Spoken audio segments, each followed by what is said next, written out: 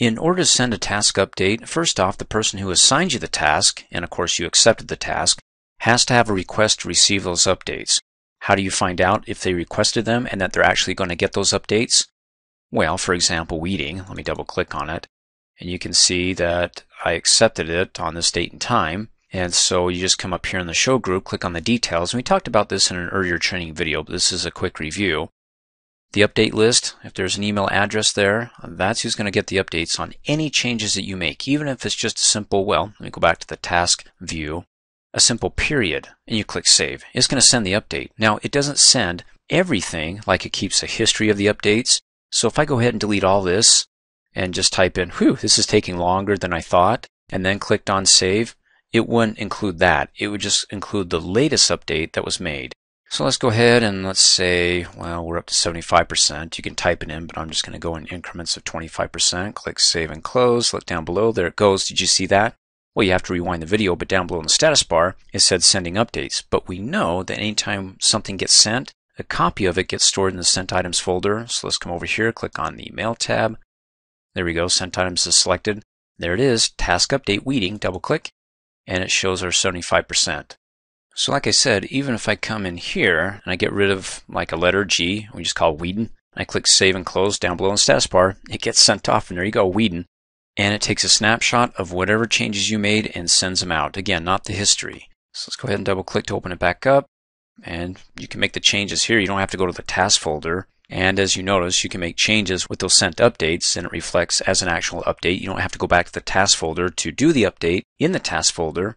Well, you could, but hey, we're in the sent items and we can update it there as well. But if I go back to the task folder and I go to Weedin, double click, you see how it says Weedin. So if you do it in the sent items folder, it's just basically a link to the task here in the task folder. So what you do in one or the other, it updates the other. So if I go up to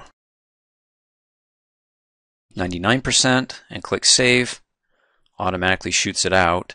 And the last step would be when I go to 100%, it's going to mark it complete. When it's marked complete, that other option was to send out a status report, which we'll cover in the next training video. So let's go ahead and close out of here and leave it at 99% and go to cleaning out the company fridge, the one that we assigned to Carrie, to see what it looks like when she completes a task or what it looks like when she starts updating it incrementally, so we can get our status updates. Double click.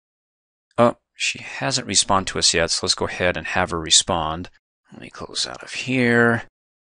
And then I'm just going to come up here, not leave this folder, and click on Send Receive to show you that, well, there you go, it comes in. But notice how that the cleaning out the company fridge went from regular font to bold. That's the only indicator that you're going to get that that message has been unread when they start doing updates. Now, of course, we got this message back in the email, the inbox folder that is, that she accepted it. So we go ahead and double click to open it up. Okay, you do it next time and alternate. All right, sounds good. So let me go ahead and have her update this task. Let's go back to the task folder. As a quick reminder, we'll double click so we can unbold it, of course. And it hasn't been started, no % completed. This is totally from scratch. So when I close out and I say, okay, go ahead and send me an update now that you accepted it, let's have her do like 5 or 10% completed. Okay, she just did an update, but just like email messages, we got to have the send and receive to be able to receive that update. And you'll know that when we get the update, because here in the task folder, it'll go from plain text to bold. So let me come up here, click send and receive. There you go, goes to bold. Now, do I get the update in the inbox? No, you don't see it there. It's gone. It just goes right to the task folder to trigger the update, to update the actual task that you assigned out. And that's the only way you're going to find out if an update has been made. So if you want to find out if she made an update, if it's not in bold, she hasn't made an update.